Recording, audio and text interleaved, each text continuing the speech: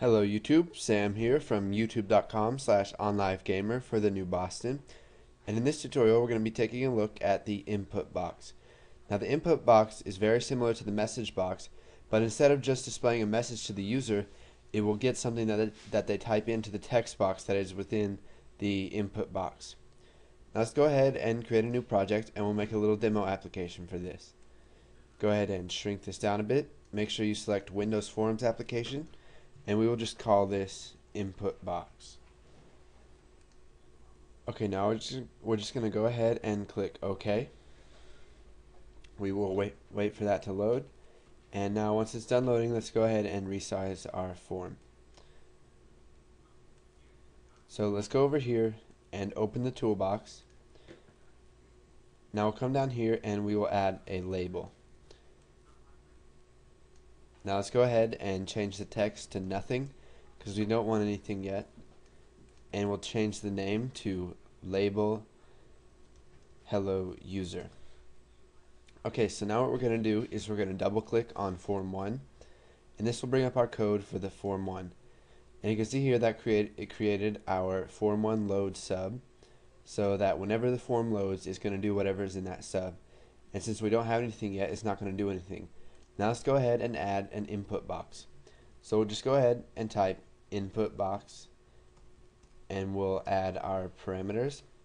And you can see here that the first one is the prompt.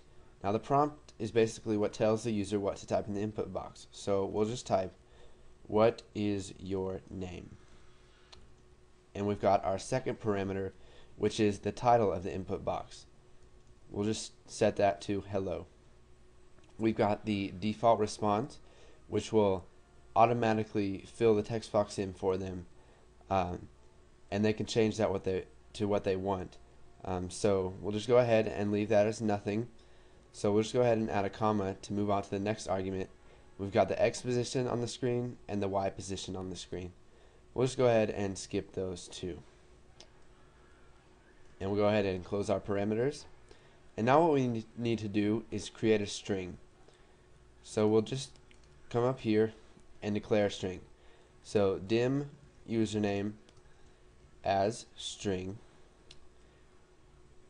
and since the user may or may not type anything, we're just going to go ahead and set this to nothing. Now we'll go ahead and type username equals, and then input box, what is your name, and hello. So basically what this does is it gets whatever they typed in and sets it as the value username. So what we're going to do is we're going to set the text for the label that we've put on the form. So we'll just type label hello user, and you can see that it pops up there in our IntelliSense. Let's just go ahead and hit tab to autofill that in for us. We'll add the dot, and then we'll just go ahead and type in text. So what this does is it changes the text inside that our label shows. So label hello user.text, and we're going to set it equal to hello, and then we'll just add username.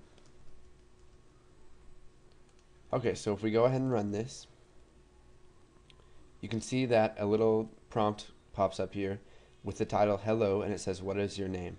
So if I go ahead and enter Sam and click OK, you can see that our form 1 says hello Sam. So the input box is very useful. It makes it so that you don't have to create your own forms to get input from the user if you don't want to go ahead and put those controls on your program, on your main form.